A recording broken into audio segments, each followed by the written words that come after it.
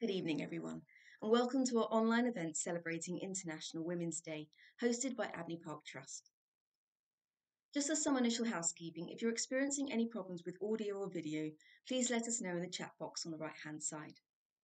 I'm Holly Spice and I'm the Deputy Chair of Abney Park Trust, and I'll be giving a short introduction to this main event.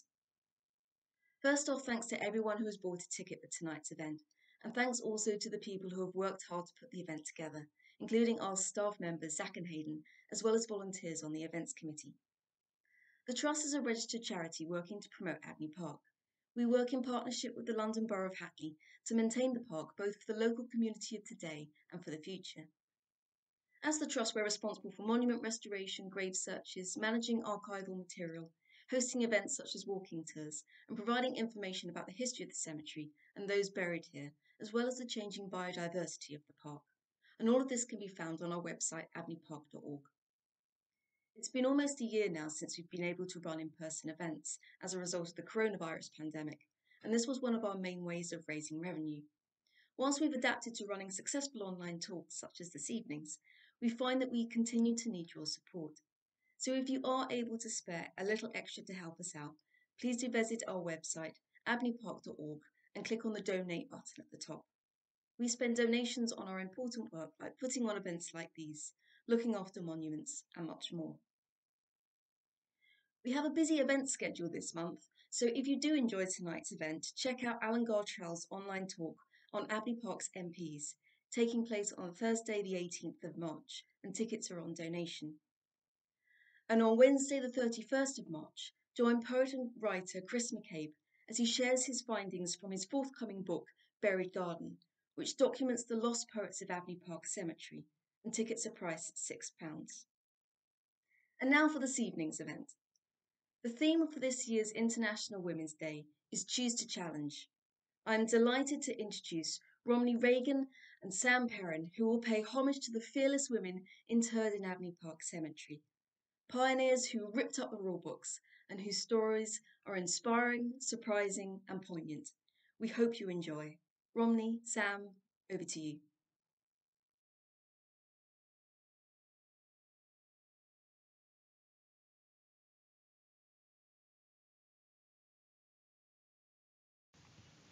Hello, and welcome to our Women of Abney Park Cemetery tour. Your tour guides today will be myself, Romany Reagan, and Sam Perrin. I am a cemetery historian and have been since 2003, and I'm delighted to be working with Romany as part of Doyens of Death. We are the Doyens of Death cemetery tour guiding duo, and we are Victoriana with brass knuckles. Now we're going to begin our Women of Abney Park Cemetery tour. And the first woman on our tour today isn't actually buried here, but she's incredibly important to our Women of Abney story because she's lived and died right where we are standing. Her name is Lady Mary Abney. Lady Abney was born Mary Gunston in 1676. In the year 1700, at the age of just 24, she married the 60-year-old Sir Thomas Abney. He was the principal founder of the Bank of England, and he was Lord Mayor of London in the year they were married, so that might have had something to do with it. But when they first got married, they didn't live here yet. They lived actually 10 miles north of here in what's now Waltham Cross. And it was that estate where they befriended the famous hymn writer Isaac Watts. So Isaac Watts, his statue is actually featured in the center of Abney Park Cemetery because he lived with the Abneys for 36 years. But I'm not focusing on him for this story because this is the Women of Abney tour. In 1701, just 1 year into Mary's marriage to Sir Thomas, Mary's brother dies, leaving the manor of Stoke Newington, as it was then called, to her. But due to marriage laws at that time, the manor passed to her husband instead of her. But despite not officially owning the house herself outright, Mary renovated the manor to suit her tastes and ideas, and she renamed it Abney House. While they didn't live here full time, the family did frequently come down to Abney House because it was closer to London. Mary designed the planting and the landscaping of Abney Park herself, and it's said that Isaac Watts' hymn writing was inspired by walking through the park that she had created. Mary's husband died in 1722 when she was 46 years old, and as a widow, she was now a free woman. One benefit of this, which was quite rare for that time, was she took over the estate lease of Abney House and Abney Park and all of its tenants in her own right, and she became lady of the manor. 14 years after she became a widow, in 1736, Mary moved the whole household down to live at Abney House full-time. She was joined by her unmarried daughter Elizabeth and, of course, Isaac Watts. The area of Stoke Newington at this time was nonconformist. Famous dissenter author Daniel Defoe lived just down the road on Church Street. Lady Abney had many dissenters and independent activists in her friend group, and one of the most prominent of her friends was Selina Hastings, who was the Countess of Huntingdon. Selina sponsored the abolitionist and activist Gustavus Vasa, also known as Ulada Mukwanu, when he came to Britain. Vasa was active among leaders of the anti-slave trade movement in the 1780s. He published his autobiography with financial backing from Lady Abney's friend Selina, which depicted the horrors of slavery. His book went through 9 editions in his lifetime and helped to pass the British Slave Trade Act in 1807, which abolished the slave trade. Equiano married an Englishwoman named Susanna Cullen in 1792, and they had 2 daughters, one of whom, Joanna Vasa, is buried right here in Abney Park. Lady Abney died in 1750 at the age of 73. She's buried near her brother just down the road next door at St. Mary's Old Church by Clissold Park. And it's interesting that she chose to have her body buried here in her community of Stoke Newington, which she cared for so much, rather than with her late husband. After Lady Abney's death, her daughter Elizabeth inherited the manor and park, and she managed the estate like her mother before her. Elizabeth died unmarried and independent in 1782. In her will, she directed that her estates be sold and all the proceeds given to dissenter charities. Abney Manor passed through a few hands until in the 1830s, when it was purchased by the cemetery company to become the 4th garden cemetery in the Magnificent Seven. In keeping with the community of Stoke Newington, the cemetery is unconsecrated and fully non-denominational. Everyone from any faith or belief system, or lack thereof, is welcome here. Something that Lady Mary would have been very happy to know. Abney Park Cemetery opened for burial in 1840, and this was long before the creation of the great Victorian parks of London. Clissold Park, down the road in Stoke Newington Church Street, didn't open until almost 50 years after Abney Park opened, so for many years, Abney was the main public open space for the local community. Cemeteries were also one of the few spaces where unmarried women were allowed to go without a chaperone, so cemeteries provided freedom of movement for women in a socially accepted practice, which is quite interesting when you think that's also how Lady Abney got her power, who, being a widow, she was also allowed freedom of movement. Since women were to be found alone, there could also be courtship opportunities when men picked up on this, and I love the idea of women coming to the cemetery for the freedom of the gardens and staying to chat up a fella. Now that we've set the scene for how Abney Park came into being and what it's represented for its community, we are now ready for the first stop on our grave tour. Ethel's grave is, or Ethel Clarice Haslam's grave is not, you have to keep an eye open for it. It's a very rough-hewn, stone-carved cross. And very helpfully, it doesn't actually have her name on it, but it does have her family name, being Haslam. So Ethel Clarice Haslam is one of Abney Park's number of suffragettes. Before I tell you about her, I think it important to utilize my favorite C word in history, being context. To set the scene and using context, in the early 19th century, England was run by the wealthy elite. You had rich landowners, the aristocracy, you had mercantile and banking fat cats who bought their way into the ruling circle, and corruption, bribery, and nepotism were commonplace. So not like 2020 at all. So thanks in part to the residual memory of the Reign of Terror in France the previous century, democracy was considered a dirty word, and in England, only upper-class men were allowed to vote. Industrial cities like Manchester and Birmingham didn't have a single MP to represent them in Parliament prior to 1832. This disparity led for pressure to reform, and in 1832 the first of 3 Reform Acts was reluctantly passed in the hope of weeding out the rot that was deep-rooted within the government. But the act wasn't a magic bullet, and change was slow. The vote was granted to more wealthy and more property-owning men, but remained denied to middle and working-class men. That same year, the first female suffrage petition was presented to Parliament by Yorkshire woman Mary Smith, who petitioned that she and other spinsters should, and I quote, have a vote in the election of members of Parliament.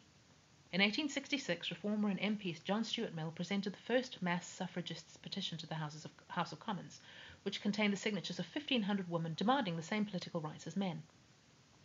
By 1897, the National Union of Women's Suffrage Societies, or the NUWSS, united 17 societies and adopted a very non-confrontational approach.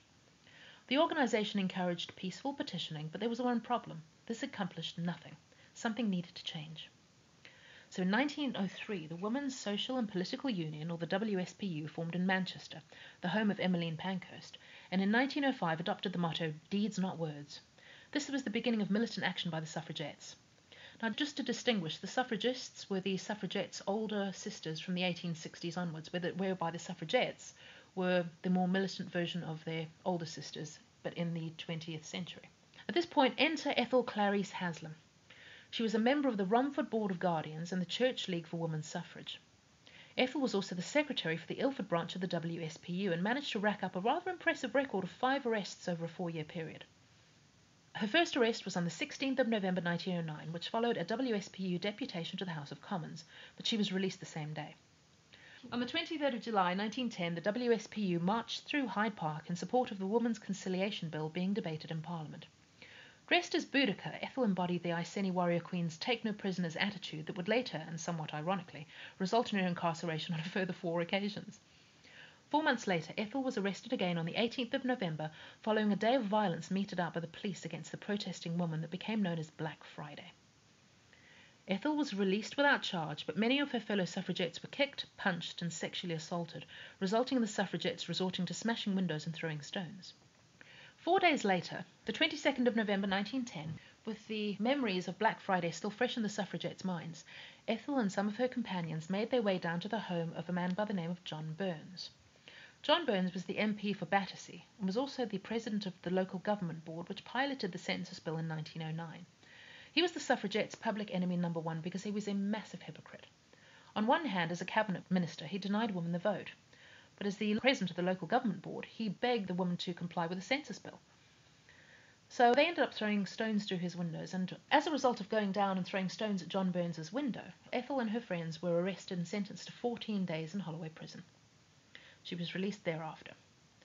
In April 1911 you had the census protest, and in March 1912 Ethel was arrested once again, this time part of the WSPU window smashing campaign.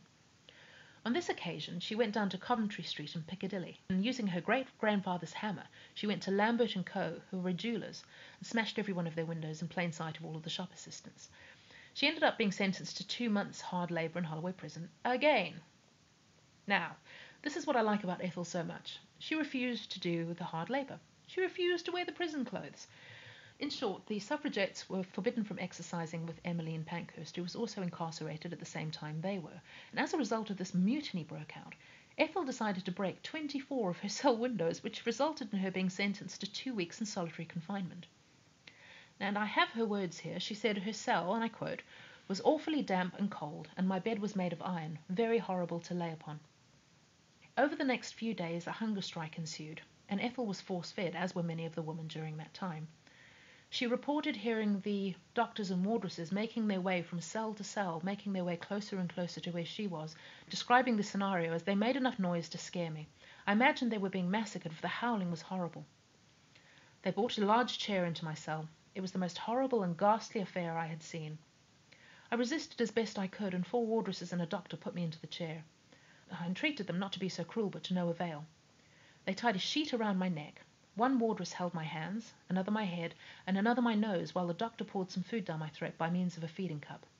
I had to swallow a pint of this stuff. It was the only time she was force-fed, and Ethel was released on the 5th of May that same year. Now, in 1913, she was arrested once more, which was for the particularly heinous crime of affixing a WSPU poster to a letterbox.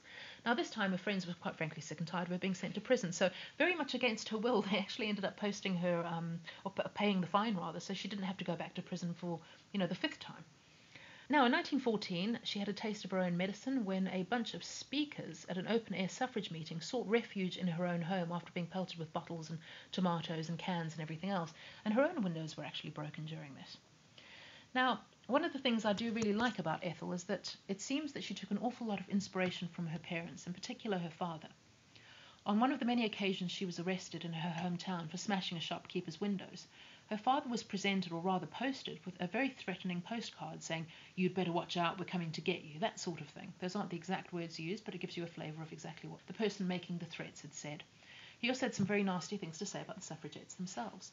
And George Haslam responded in the classiest way, basically saying, "Fine, come down, smash my windows. I'm happy to do it on condition that the people who throw the stones accept the same punishment as the women are receiving for doing exactly the same thing." So she had the absolute and utmost support of her parents, and I think that's absolutely fabulous because that definitely shaped her. And I think in addition to that, she obviously took on her father's very much defiant tone in terms of doing what was right. I mean, it's thanks to her that we now enjoy the vote. So yeah, ladies and gents, the next time you feel completely dissatisfied with politics, just bear in mind 3 words: Ethel Clarice Haslam. In fact, she was actually identified as one of the most 100 influential figures selected for the Suffrage Pioneers Project, which aims to identify and celebrate the unsung women and supportive men in the campaign for votes, basically to inspire a new generation of voters.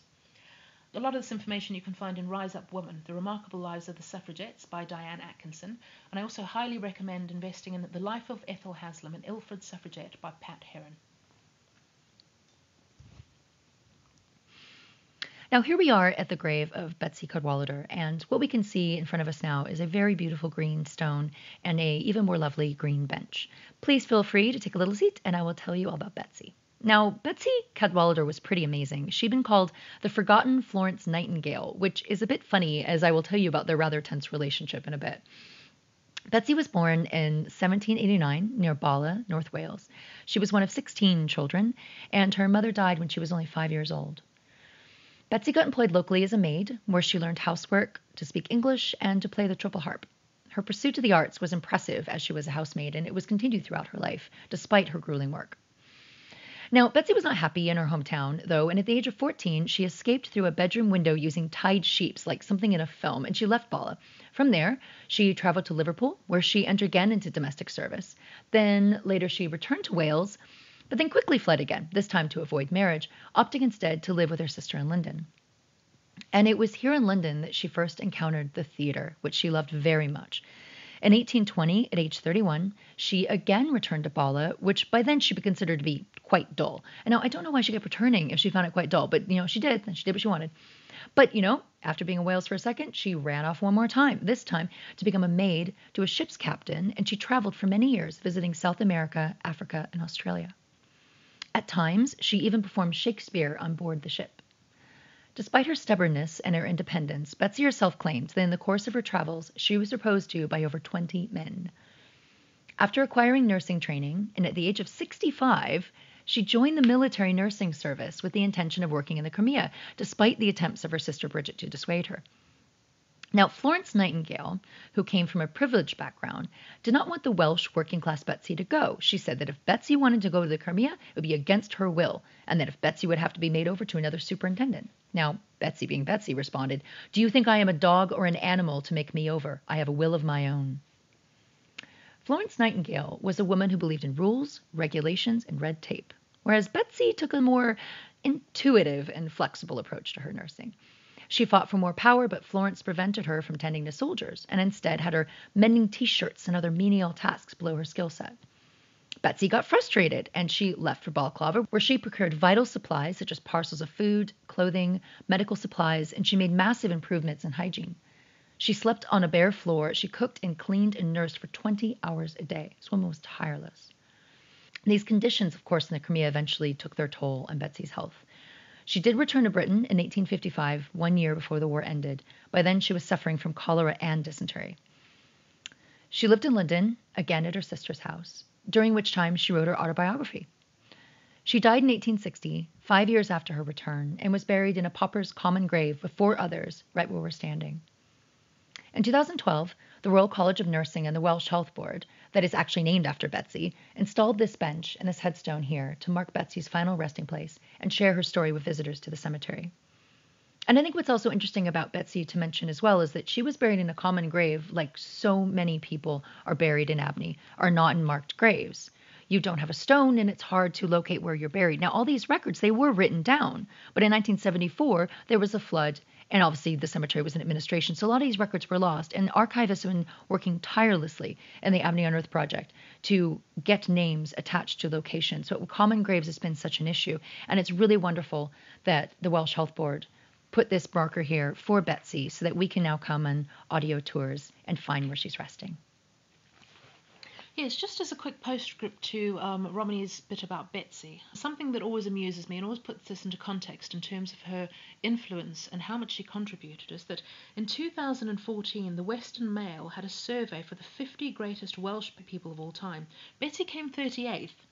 In case you were wondering who she beat such Welsh luminaries as Tom Jones, Anthony Hopkins, and Ivan Novello. Woo! Go Betsy! Go Betsy. We love Betsy. Yeah, ladies and gents, don't be put off by the fact that you can't see a monument for Margaret Graham. She doesn't actually have one. She's up against the wall in an unmarked grave, in a common grave, which she shares with a number of strangers she never knew in life. I think the point to look out for, or the grave to look out for, has the surname of Nutter on the front.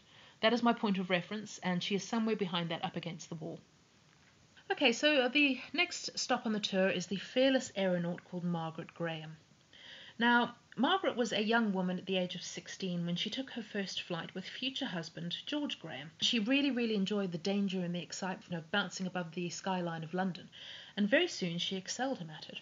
During the time of 1830 to 1850, Margaret took many flights, and she was unfortunately prone to a lot of criticism, as a lot of the women who we've spoken about on our tour often are, such as the case with pioneering women.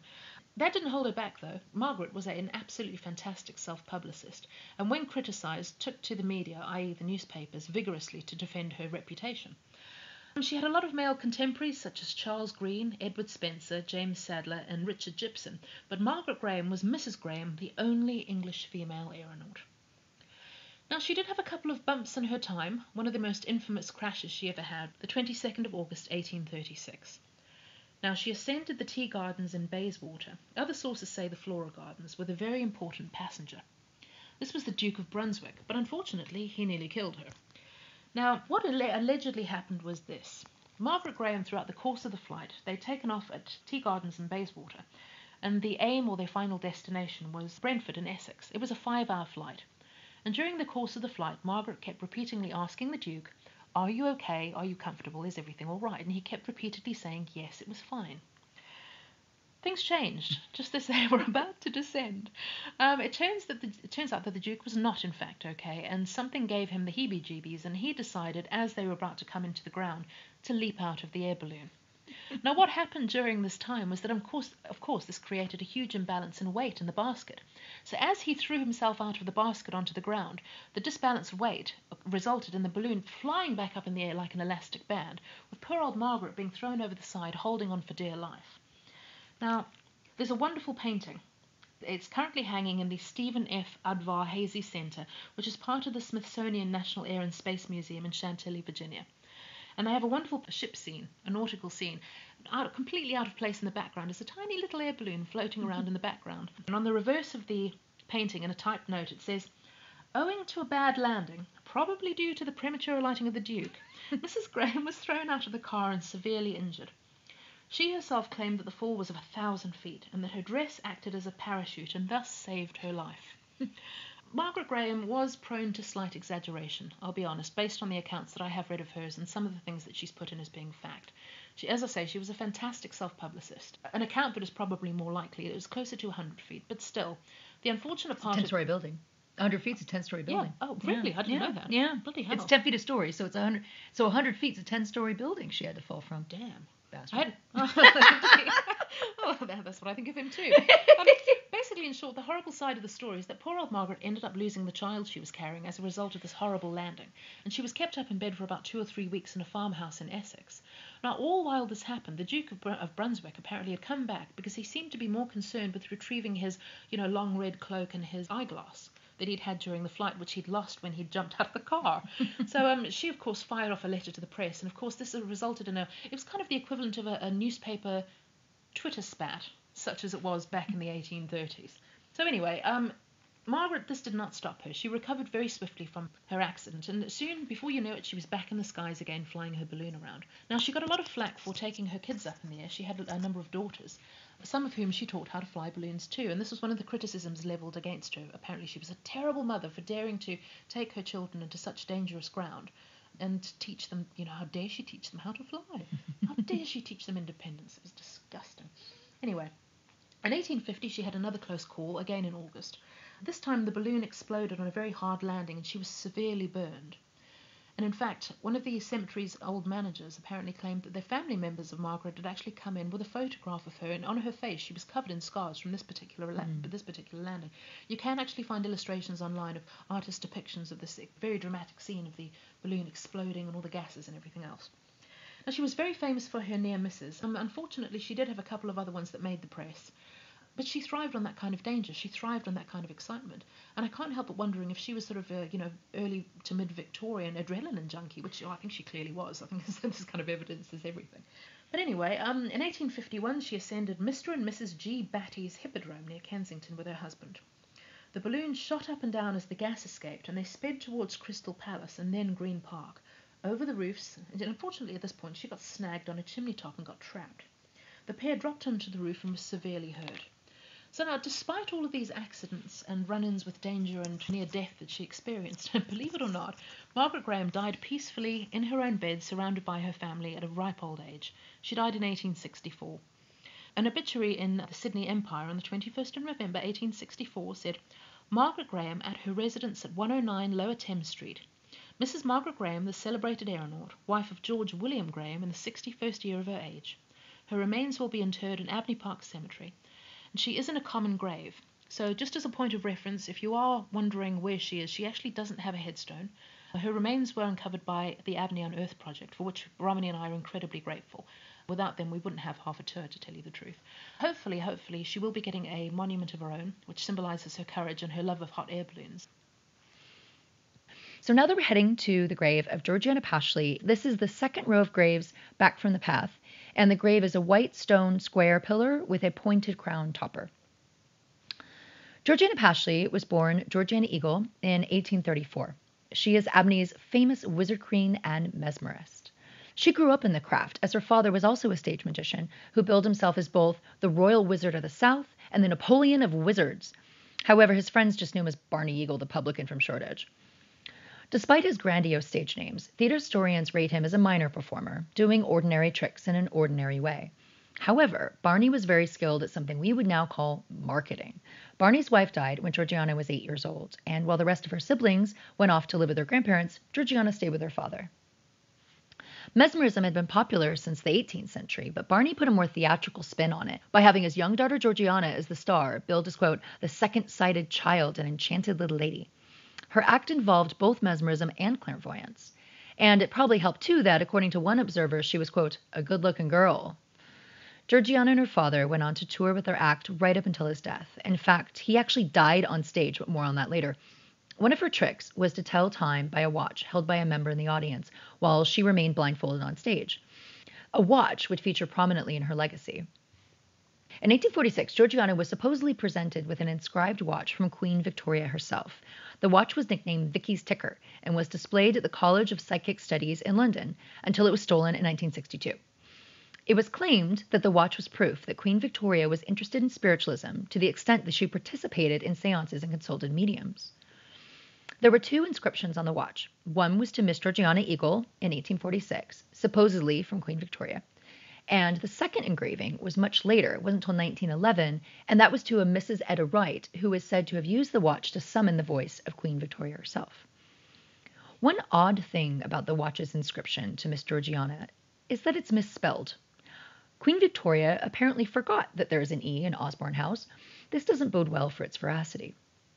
For many years, researchers were unable to establish the identity of Georgiana Eagle, and it was believed that she was nothing more than a myth or just a story to go with this otherwise quite already fanciful watch. But this was because they were misled by several false assumptions. So the first was to assume that she was an adult medium older than the young Queen Victoria, when in fact she was 15 years younger than the Queen. Because of this, researchers were looking for proof of her existence much earlier in the century than was appropriate. And the second misunderstanding, and most bizarrely of all, researchers seemed to not consider that Miss Eagle would have used a stage name. So by looking for the wrong person at the wrong time, they could not, for instance, recognize, quote, the mysterious lady or Madame Gillian Card as being those of the same clairvoyant who was recorded on the watch. So it was thought the watch was just a fanciful imagining and Miss Eagle didn't exist.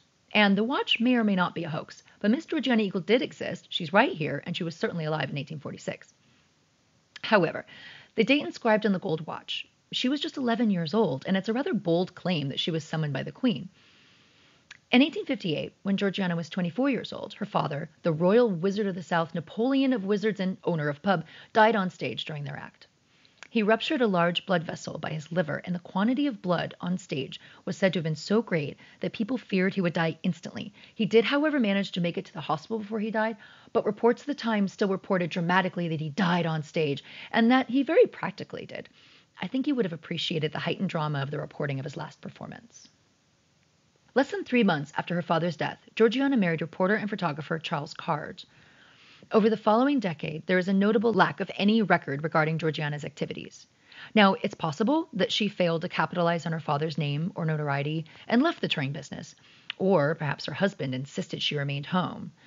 We don't know. However, in 1867, her life changed course again because her husband died, and now she was a widow. Freedom, yay! But then probably married Alfred George Joseph Aloysius Gilliard, which would make a stupendous stage name, but he didn't use it. Gilliard was a professor of music who was to become her manager and agent when she returned to the stage.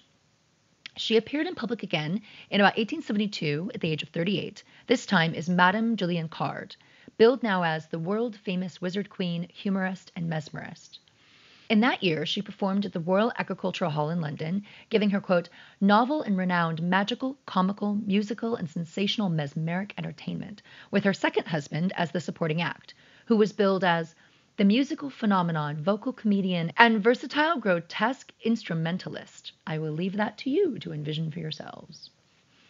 After her second husband died, this is a theme, Georgiana married a third time in 1888, this time to a man who was 25 years younger. And they remained married until her death. Georgiana was buried on the 10th of March, 1911, at the age of 76, right here with her second husband, Alfred Gilliard, who was buried her 29 years previously in 1882. And Lord knows what her third husband thought of that, but she strikes me as a woman who just did what she liked.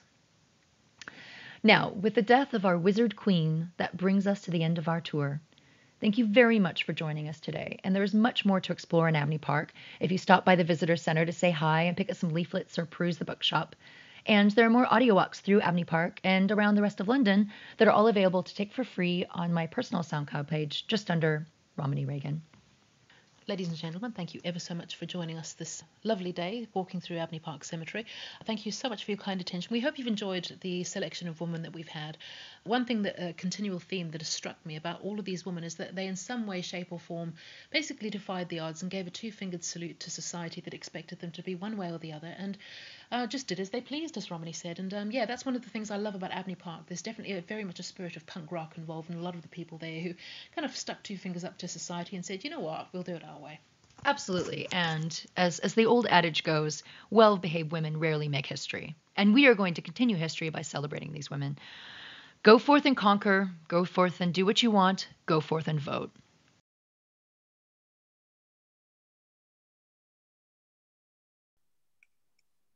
Cool. Romany, there's another question. It says here, is Betsy's headstone near the site of her common grave, or was it erected in a different spot? No, it's on the site of the common grave. Yeah, it's definitely the same location. But no, that's the next question. Hang on, and there's more. Are there moves to get Margaret Graham a memorial? It is a good question. It's something I would love to see her have, because, you know, I think for all of the times that she was basically publicizing herself in the media, I think there's nothing more that she'd like than having a memorial to her name. I don't know if there are plans afoot to get something like that done, but personally, I'd love to see that happen.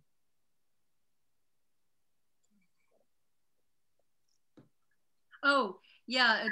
That's the thing, is this tour, when we give it live, is almost 2 hours, and no one needs that on Zoom. So we had to make some very judicious cutting of our lovely ladies. So it's much shorter in this version. We just gave a little sort of sampler platter. Also a teaser for when we start doing live tours again. We can still have people to celebrate in the space. So yeah, this was very much a shortened version. Yeah, just to follow on from that particular question, as I was saying to Romany and Zach and Hayden earlier on this evening, something that I found, and I feel very fortunate to take tours at Abney because there are so many incredible women, and you know, we just keep finding them. I found another 2 fantastic women who we'd like to include on the tour. I mean, we're up to a list of about must be about 18 now, Romany. Yeah. 20. I mean, it's incredibly difficult to try and condense into a tour of, you know, a walking tour of 2 hours. So yeah, hopefully in the future, it's not so much about cutting people off intentionally or excluding from the tour. It's more of on a practical level that we simply can't include everybody. But as I proposed to Romany, perhaps, you know, maybe next year, what would be nice is to perhaps shuffle our lovely ladies around so that, you know, the women we've covered extensively can, you know, take a back seat and let some of the other wonderful women who we've recently researched shine and come to the fore. So yeah, hopefully when we do this tour again next, there will be some extra amazing woman who we will have added onto the talk, and I hope you'll find super interesting. There's over 200,000 people buried there, so it's like there's, you know, and even then, so many of the lovely stories are really hard to tease out from the archive, because I mean, one of the reasons why we do the women of ... tours is because those stories are not that prominent in the archive like their male contemporaries are.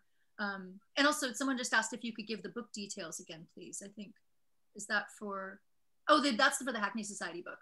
And is there a guide? There's also, I know that London Month of the Dead, that's also now rebranding is London City of the Dead. We're also working up a sort of guide in conjunction with them that will have a map component. And if you would, and that's a longer version of this tour that has more women featured on it. That's something that if anyone's interested, check the London Month of the Dead website for that. Should be coming out in, I don't know when, but in the coming month or so, I reckon. If you want like a physical sort of map version and more of that aspect.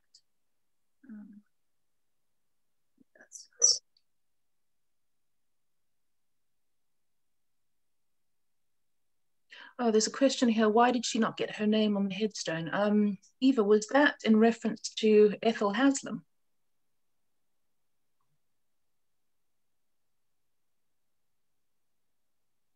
Ah, yes, it was. I don't rightly know. Break it. Sorry? Well, wasn't it for retribution? Because they were worried about people defiling the headstone or something? I thought it was that is definitely a possibility, although you know, with her parents being buried there, I can't imagine, given her parents were, you know, very supportive of her activities, I can't imagine why they would have had any objection to having her name not inscribed. I mean, it's entirely possible it could have been for a financial reason. I don't know, actually. It's something I'm really curious to look into as to why that is. It's a work in progress, ladies and gents, let's put it that way.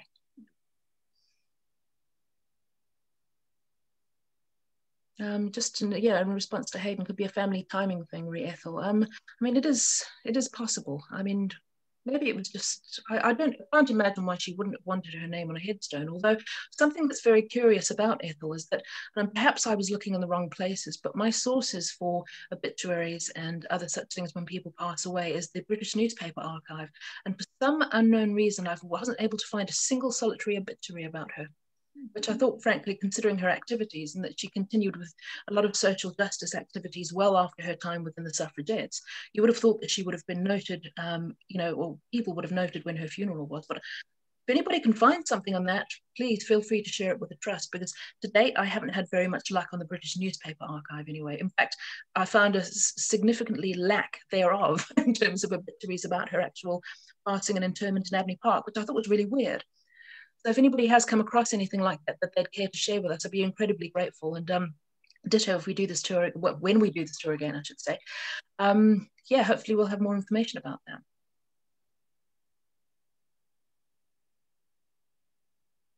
Does anybody else? Sorry. That looks to be it. Unless someone's got a last minute thought.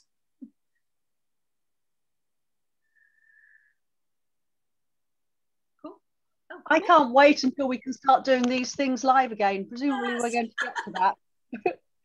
You know, I was just saying to Romany and Zach, and sorry, no, yeah, totally. It's just, it's not the same when we don't have the actual stones and the actual walking in the space. It has, you know, but yeah. Gosh, yeah, sorry. I was just saying to Romany and Zach and Hayden earlier how much I actually really miss taking actual cemetery tours. Like, the live events are wonderful and it's lovely to see everybody, but I think there is a certain atmosphere that you have wandering around Abney. And as Romany rightly said, you know, you get to see the person's headstone, or in the case of Margaret Graham, non-headstone in front of you. And I think that's also, I think it establishes a greater connection between the person you're talking about to the people you're talking to, if that makes sense. Yeah. There's an element of that I really, really do miss, and I can't wait to take people out again. Hopefully we'll see you all as soon as we're allowed to do this. Yeah, bring it on. In answer to your question, Mel, about my favorite woman buried in Abney, for me, I would probably say Betsy. But also because I love the manifestation of the idea that just because someone doesn't have a glamorous headstone when they're interred doesn't mean they aren't an incredibly important person buried in the cemetery. And I think, you know, the idea that some of the most fascinating people like Margaret Graham or Betsy before her lovely stone were unmarked. And that's another aspect. Is the most flashy stone probably the least interesting person, really? Yeah. Do you know, Romany, I'm so glad you mentioned that, because I had exactly that thought the other day, constantly thinking about cemeteries, as one does. Sometimes it's easy to pass a headstone in the blink of an eye and forget about it, not recognizing that there's an amazing story underneath it. And as you quite rightly said, sometimes the grander the monument. I think perhaps maybe people made up the fact that their lives weren't that exciting by having something more attention grabbing and death. I don't know. But, you know, I mean, personally, one of my favorite women buried in Abney Park is Mary Hayes. She was a feminist writer who was a very close friend with Mary Wollstonecraft, and she was very much a woman who did as she pleased and bucked every convention that was expected of her in the 18th century. She was actually a Georgian as opposed to a Victorian. And she's absolutely fantastic, and she just did everything her way and did as she pleased, and I absolutely adore it. The problem is, it's hard to pick just one extraordinary woman, because Abney's full of them. We have the most incredible, I say it like I'm part of the cemetery, as it were, but I have the most incredible selection of the most fantastic women of depth and character and talent, and it's very difficult to pick just one, I think.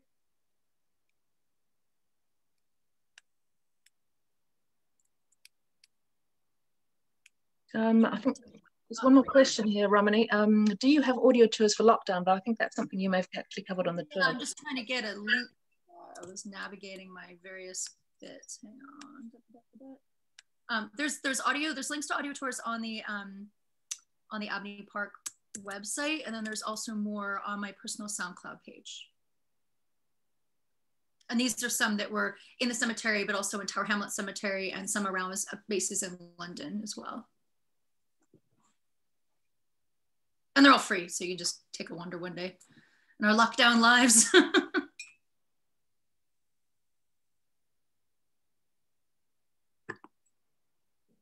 Right. Does anybody have anything else to ask?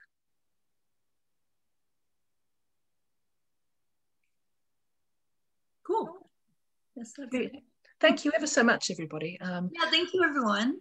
Yeah, this is the first time I've done a virtual tour, and it was both terrifying and exhilarating in equal measure. It's an enormous amount of fun to do, and it was lovely to see you all. Thank you ever so much for coming and supporting the Trust, and supporting the Awesome Woman on International Women's Day. Thanks, everyone. Have a lovely evening.